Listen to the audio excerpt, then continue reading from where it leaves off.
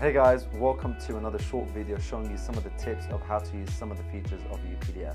Today we're going to be talking about how to convert your PDF into many different formats and how to use the OCR recognition feature. So the first thing we're going to do is we're going to launch UPDF here and open the document that you want to convert. And it's literally as simple as finding this option called Export PDF on the right hand side, top right. You click on it and it shows you all the different options available. You have Word, PowerPoint, Excel, CSV, rich text format, text, image, XML and HTML. And if we take a prime example of a typical one used is Word. And here you could change it again if you want.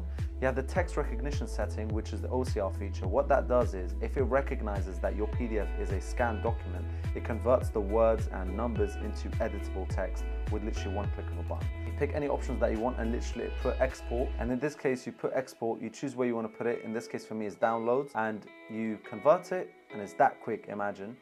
And here it is as a Word document. You double click it, and now you have it as a Word document, which you can literally zoom in, you can type, you can edit it, and literally do whatever you want. Thank you guys for watching. Hope to see you in the next video.